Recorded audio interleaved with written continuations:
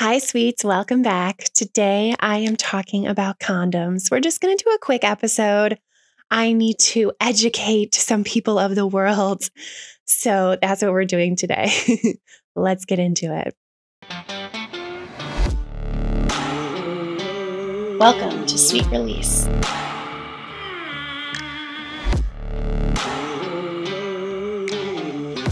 First thing I want to talk about is this question I got.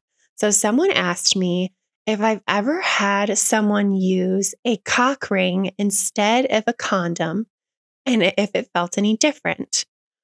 So I don't know if there's a miscommunication or what, but I just want to let you know that condoms have a purpose, and that is to protect against STIs and STDs in pregnancy. But cock rings have a completely opposite purpose. That is not anything that is covering your shaft. That is a ring that I remember my first love of my life had this vibrating cock ring that he put at the base of his shaft, and that felt amazing. There's also some people use them to help keep their erection because it kind of holds this tightness around the base of their shaft, and it can kind of help you stay hard, so they say. I personally don't love cock rings. I feel like it's kind of like the rubbery, like kind of old school style ones. I find them to just be painful, especially if you're penetrating deeply and with force. So I am not like a huge fan of them, but I just want to educate you and let you know that you should never be replacing a condom with a cock ring. Like that, those are just completely two different things, And I also have another comment that I got from my doctor the other day, and I just feel like this is so insane that I need to also debunk this myth. So first, we have this idea that cock rings are replacing condoms. No, that is so not true. Please don't do that. Use a condom. Use a cock ring for pleasure or for maybe helping you enhance your erection, or get the fun vibrating ones. Like those ones are fun. And then, I went to the doctor the other day, and I went to this new doctor because I got this new health insurance. And so I needed to find someone in network, and they actually just like assigned me to this doctor down the street. And I was like, great, it's local. And it had terrible reviews. My sister and I were laughing at the awful reviews the night before. And I was like, damn, like these are all 1-star reviews and they're all like super shitty reviews. Like this place has to be like, maybe they've gotten better. So I get in there and, we're doing the normal conversations about sex, and he's asking me about, if I have multiple partners and all of these things. And he was like, do you use condoms? And I was like, yeah, I don't use condoms with my partner, but when we have sex with other people, we do. And he was like, well, make sure that you wear 2. And I was like, And I kind of like paused, and he like turned around and like, make notes or whatever. I don't know what he was doing to the computer. And I was like, wait, wait. Did you mean 2? Oh, you must mean like a female condom and a male condom, right? And he was like, no. I mean 2. And I was like, what? I have never heard that before. And he was like, yeah, STIs are crazy and condoms often break. And it's really important to wear a second one just in case that first one breaks. And honestly, I like could not laugh. Like I definitely was giggling at this man. I was like, holy shit, this is insane. So I have to let you know that this is a myth that I must debunk. 2 is not better than 1. This is actually, it has a term, double bagging. And yes, sometimes it's good to double bag your groceries, but no, it is not good to double bag your cock. Please don't do it. So I just found this to be hilarious. And I was also like really upset that this professional has been telling people to double bag their shit. Like that is just not a good thing to do. It actually creates more friction when you have 2 and can actually break even like more. And it produces more heat when you have 2 on top of each other, which can lead to breakage, discomfort.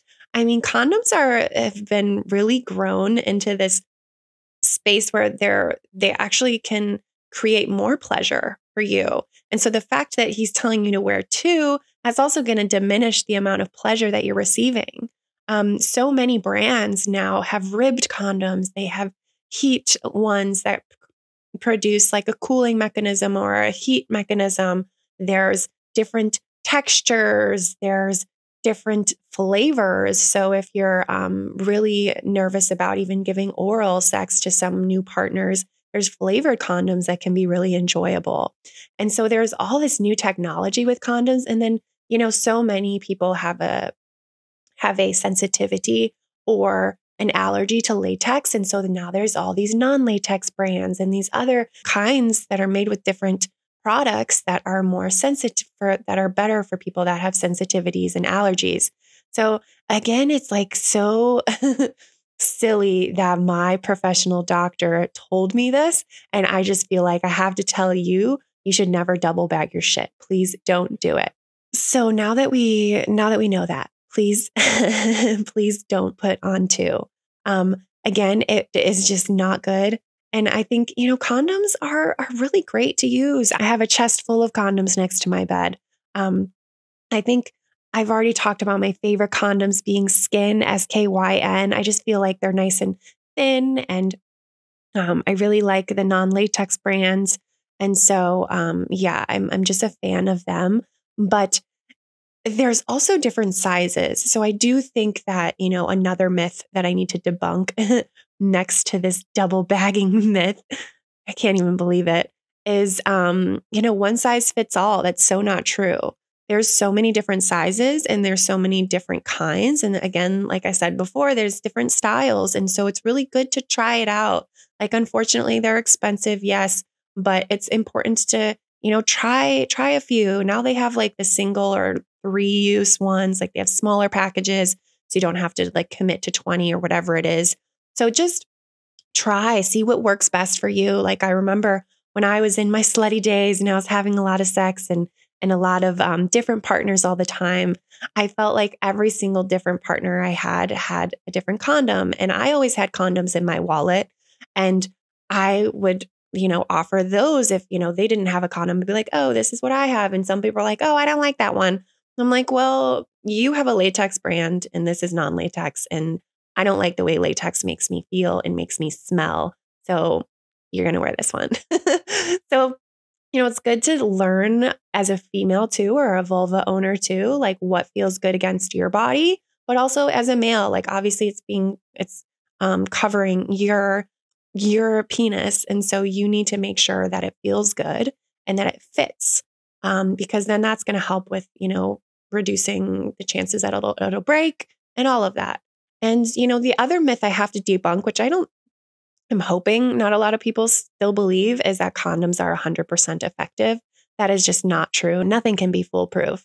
So I just think that it's important to know, like, yes, this is a way to prevent pregnancy, prevent STIs, but it's not 100% effective. So you should definitely just be aware of that. And obviously there are chances that it could break and things like that. So it's just good always to have those conversations ahead of time. But I firmly believe that we should all have condoms in our purse, in our wallet, next to our beds. We should just have them around for use because you never know when you might need one. So, thank you to the person who asked me this question. I appreciate you inspiring this condom episode. Again, those rings, those cock rings are just not something that you want to replace a condom with. That is more for pleasure and for fun and for exploring. And again, maybe it'll help you keep that erection. But condoms are a completely different story.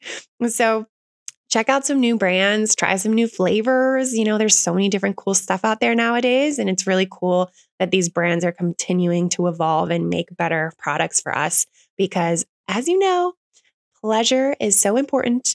And I just want us all to be happy and enjoy our bodies and enjoy our partners and enjoy that connection between us so much more, and just with full love and mindfulness and all of that. So thanks again for coming back week after week. I'm sorry this is just a little short one this week. But I'll be back next week with a guest, and she is fucking fantastic. I know you guys are going to love her. Lots of wisdom and lots of knowledge. But I love you guys. Be sweet. Be sweet to those condoms that break. It's not their fault. And be sweet to yourself. Talk soon, y'all. Bye. Mwah.